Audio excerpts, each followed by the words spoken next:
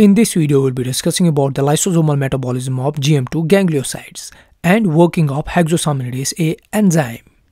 The metabolism of GM2 ganglioside is driven in lysosomes, and if we see the structure of GM2 gangliosides, it's sialic acid containing glycosphingolipid. So basically it's a lipid molecule.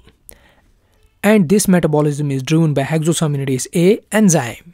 This enzyme is involved in hydrolysis of GM2 to GM3. If we see the structure of hexosaminidase A enzyme, it's actually a one part of hexosaminidase enzyme. First we have the hexosaminidase alpha subunit as shown in the diagram, which makes us the hexosaminidase A enzyme. And then we have the hexosaminidase beta subunit, which makes us the hexosaminidase B enzyme. And together this enzyme is known as hexosaminidase enzyme. But here we are more concerned with the hexosaminidase A enzyme, which drives GM2 metabolism. In this diagram, we can see the GM2 activator binding site on hexosaminidase A enzyme. And on the left, we have the GM2 binding site where the lipid molecule binds. Now, first of all, let's see the metabolic reactions of GM2 gangliosides. Here we have the GM2 ganglioside molecular structure having ceramide tail bound to glucose, galactose, GalNAc, and on the side we have the NeuNAc, which is N-acetylneuraminic acid.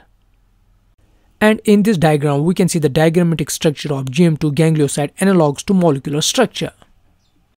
And in the metabolic reaction, this GM2 is acted upon by hexosaminidase A enzyme and removes GalNAc from it. And we get the GM3 ganglioside, same as GM2 but lacking GalNAc, as shown in the diagram.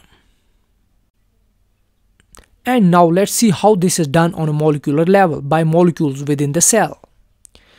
Here we have the cell membrane, which has got GM2 gangliosides embedded on the intracellular side shown in the diagram.